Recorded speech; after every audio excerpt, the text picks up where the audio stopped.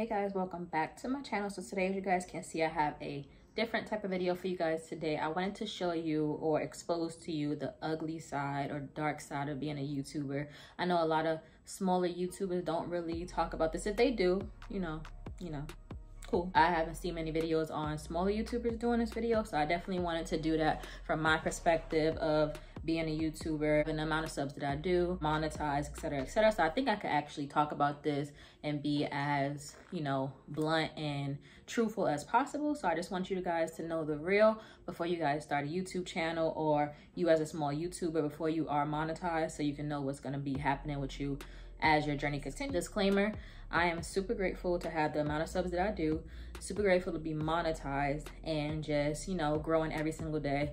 Daily, I'm getting like 10 subs, 20 subs, 30 subs. So I'm really still growing slowly, but steady. That's the main point. So I'm appreciative, I'm grateful, I'm thankful for everything I have throughout the YouTube journey, how hard I worked. The results are definitely showing. Into it, make sure you guys like, comment, subscribe. Let me know the struggles you may have facing being a YouTuber, what may not be as glitzy and glam, and just a downfall on your part of how YouTube is and things you might have not expected from being a YouTuber that's actually going on right now. Let's get into it. So I got a couple of topics here I'm gonna talk to you guys about. So the first one I'm gonna talk to you about is unloyal subs. So when I say unloyal subs, okay, so basically, and this happens to large YouTubers as well. I watch some YouTubers that have about, let's say, almost 400,000 subscribers, and some of their videos still only get 4,000 views. Their whole fan base is not watching their videos, and I'm not sure why that actually is. I'm not sure if they only come to that channel for certain videos and they branched out doing other things or whatever's going on. And then some other YouTubers, they cannot post for a whole month and their fan base will just come right back to them. It does not matter how long they've been gone, their fan base has a connection with them, and they're always going to be there. So that's the thing that you want to build with your subscribers. Become more personal with them and make sort of an attachment, like make them want to know what's going on with your life, what's going on with you as a person. Be likable, basically. Show the real you, show your personality, and a lot of people will gravitate towards you. But like I said, a lot of people are unloyal. Like, they'll come to you only for one video, and that's just how it is. Like, let's just say the Dollar Tree video that you made got 1 million views, and they don't watch your hair reviews, or they don't watch your cooking videos. That's just how YouTube is. Like, people pick and choose what they like to watch and what they come back to you for. Let's just say watching a channel that's solely based on hair, then they start vlogging. 9 times out of 10, I'm not gonna watch their vlogs, because I really don't, I'm not there for that. I'm there for the hair content, basically. So it's really hard when you are a niche channel to branch out, depending on, it's really trial and error. You just have to put the videos out there. Sure, subscribers like. If they don't like that video, I wouldn't do it anymore. But if they do and you get good feedback, make that a repeat on your channel so that you can keep growing and keep bringing in other people, different sources, etc., etc. So yeah, like I said, you're gonna have some unloyal subs, and that's just what it is. I don't care if you're a channel with 1 million or a channel with 100. Like, that's just how it is. Not everybody faces that. Like I said, some people have a large fan base that no matter what comes back to them. Doesn't matter how long of a break they take, they still come back. Expect that as your journey goes on. Like I said, it's not everybody, but it's next up is the YouTube requirements. So when I first started YouTube years and years and years ago, like I said, I wasn't serious about it. I would post every 3 months. I didn't become serious about YouTube until the pandemic, when I actually had time, when I no longer worked 40 hours a week plus. I did have time to start making YouTube videos full time like I'm doing right now. Before, you could be 300 subscribers, and let's just say you get a 25,000 view video, you're getting a little something from that. But now, if you don't have the 4,000 watch hours and you do not have the 1,000 subscribers, you're not getting anything from that. You're not getting no money, anything. So it made it harder for people that's just starting out and coming into the YouTube game, because it's very difficult to get those 4,000 watch hours. It's more difficult to get the watch hours than it is to get the 1,000 subscribers. Like, if I was you right now trying to get my watch hours and my subs, I would solely focus on getting those watch hours. Subscribers will come later, but the watch hours are hard. It took me 6 months and to get all those watch hours up, almost a year, I would say, to get the watch hours up, because it was so crazy. So just keep that in mind. The YouTube requirement is usually what almost puts like a downfall on the smaller YouTubers. Like I said, it will discourage you, but only the strong will survive to become a successful channel, because YouTube is not for the weak. And I say this all the time in my other videos. You have to definitely be disciplined. You have to want this, and you have to just not be lazy. That's basically what it is. Like, YouTube want to see who's willing to work, who's willing to put the time in, who's willing to just be there. It's a business at the end of the day. YouTube makes money off of you.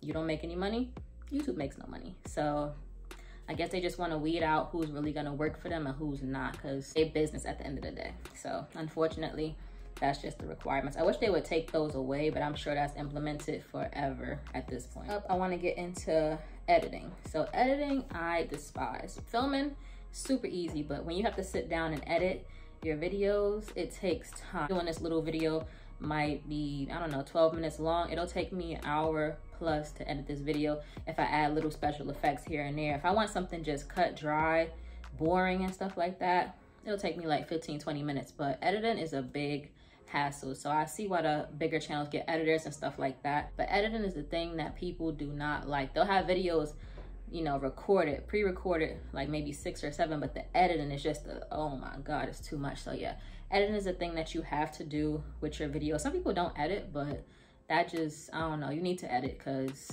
I take out everything that I mess up, any words that I mess up. People click off your video because it's just too much rambling and too much messing up of words. Editing is annoying. Next up is the low pay. So when I say low pay, I put like a screenshot up of how much you get paid per video. It's like cents. It's like 19 cents, 30 cents per view to be per 1,000 view.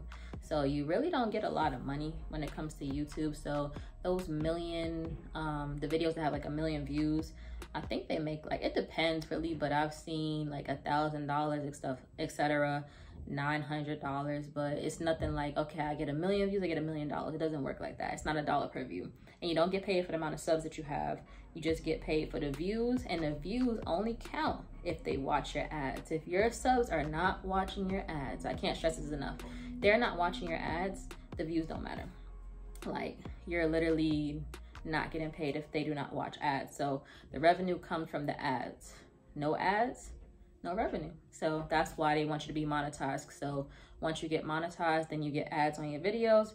And if your subscribers are skipping every ad you have in the video, from that view, you get 0. So it's not all about the money, but I just want you guys to know that the pay is low, unless you're like a super YouTuber up there with the, let's just say 100,000 up, and you know, yeah. So yeah, low pay, expect that. What I'm gonna talk about is video block. So when I say video block, it's similar to writer's block. Sometimes I can literally not think of any videos. Lucky for me, I'm always on YouTube, so there's always a video idea to inspire me. I would highly suggest, if you have video block or writer's block, whatever you want to call it, look on YouTube. Find something that you can do that's gonna get you some views, some traffic to your channel. That's basically a video blog. One is about staying consistent. So I wrote, must stay consistent or the algorithm will drop you quick. So that's really true. So this only really goes for people without a large fan base, because if you have, like I said, 200,000, 100,000, and your fans are loyal, it doesn't matter if you take a week off, a month off, whatever, they're gonna be there. But me, I took a week off, and my channel was gaining momentum at this point, and I got a little bit tired, I got a little bit lazy, so I took a week off. I was like, I ain't doing YouTube this week. And when I came back, the algorithm didn't know who I was. They didn't know me. They was like, who is this? Like, so I was on the wave, and I just got dropped off on the island, basically. So yeah, don't do that, because if you're sitting here gaining steam, let's just say you are at 500 and the next 2 weeks you end up being at 700, you take a break, your channel is going to slow down. The algorithm is just going to kick you out. That's what I learned. That's how I feel. Nobody has cracked the code of the algorithm. Very sophisticated algorithm, so it's very hard to figure it out. I haven't watched not near a video that has figured it out yet. Some people probably do know, but they're not going to tell us, obviously. I said, you need to be consistent, especially when you're trying to gain that those watch hours and the subscribers. Gained your watch hours and you was like, oh, I'm going to take a little break. Yeah, cool, do your thing, because you already got your watch hours and stuff like that. But I wouldn't recommend it. Let's just say you're doing 3 videos a week and you get tired. Just put it down to 2, put it down to 1, but just don't take a complete break. I mean, if you have to, you have sickness and stuff like that or whatever, I can't tell you what to do, but I'm just saying what happened to me. So yeah, consistency is definitely the key. Select few, blow up. So when I say that, you're not gonna have overnight YouTube stardom. Like, it's not gonna happen unless you get a video that gets you a high amount of numbers, like 500,000 views, 1 million views, just out of nowhere. Then your channel is gonna just start going crazy. So other than that, you're gonna have to really work hard for the goal you're trying to get to, because there are so many people on YouTube. I'm gonna put the stats right here, how many YouTube users there are in the world. So you have a lot of competition to get famous. So you have to definitely separate yourself from the pack and make yourself stand out and be pretty unique. You don't have to be extremely interesting, because somebody's gonna watch your videos, but definitely you're gonna have to be separate yourself from the pack. Obviously, just do something different if you can, or just do trending stuff at first and then find your way, find your niche, find whatever you really like to do with YouTube. Talk about is no views or low views. So basically, you could make a video 20 minutes long and end up getting 5 views on that. Put all your editing skills in there and people just are not watching it.